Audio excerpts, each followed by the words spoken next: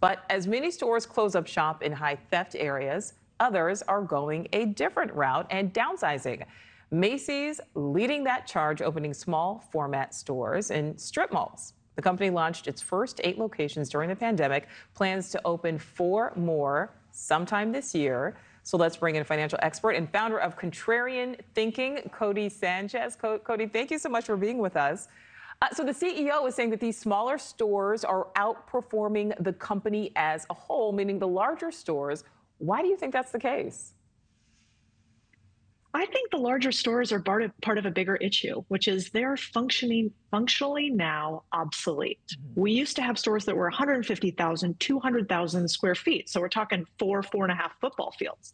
The modern day consumer is not interested in digging through options. The modern day consumer is used to algorithms automatically, almost magically serving them up what they want. And I think these stores across not just Macy's, but Walmart, Target, even Dollar General are a new part of a trend that is moving towards the age of constant satisfaction as opposed to searching through 3 levels of a Macy's. Codie, that's so true. I mean, I love the search. I love to dig. The thought of 3 levels is overwhelming, honestly. It's way too much. But another big thing in all of this, which we show the videos, we see one of these new videos at least every week, the theft. It's really been such a huge problem all across the country. So many different types of stores dealing with it. Is it somehow managed differently in smaller settings like this? Well, I think you saw, Westfield walk away from the San Francisco Center and leave behind a $558 million loan, basically just saying we're done with this. We no longer prescribe to this idea of we have to lose money due to theft. I think it is easier to manage in these small stores, but not entirely, because if you look at the square footage of a CVS, it's not dissimilar from Macy's new market. And CVS also had closures all across San Francisco and California at large.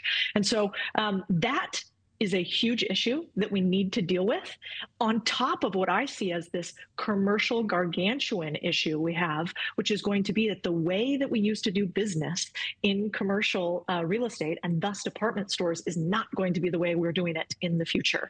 And Macy's will just be the first of many to see that. I think they should have moved faster and sooner with more violence of action on downsizing.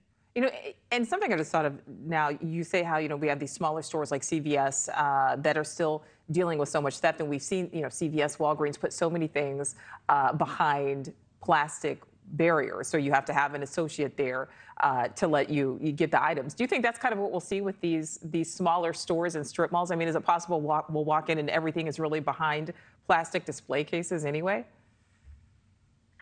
Unless there is a regulation change that doesn't make it punitive or liability for the owners to actually protect their merchandise, I think you're going to have 2 things. One, only the big mega stores will be able to stay open, which we're already seeing across the country. I mean, retailers and supermarkets are interesting. 25 to 30% of all supermarkets and retailers are owned by gargantuan companies already. So I think the big will keep getting bigger. The small will go out of business because they can't afford these extra protections like you're talking about, unless we have some change in security and how these people are able to protect their shops. And it'll differ varyingly by state and city and county, like we're already seeing. Well, my last question for you, Codie, I mean, is the traditional department store like the Macy's, like the Nordstrom, I mean, is that a thing of the past with so much available online and now this smaller format? I have a theory I'm playing with right now, which is that I think we're going to have smaller in real life, and we're going to have giant online. So consumers, used to have in these huge stores 3,000 to up to 80,000 SKUs or items that they sell. And somebody like Macy's, who's been in business for 135 years, should know a Macy's customer pretty well by now. They should have your data points, and they should know what you actually want to buy.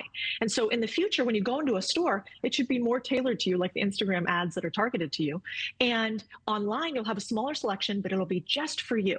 And then online, you're going to have a mega selection like Amazon does, Google, etc., except you're not going to feel it because everything will be what is on the front page perfectly for you, and what is not on the front page you probably won't see. So yes, I think this is a trend, and this trend will accelerate.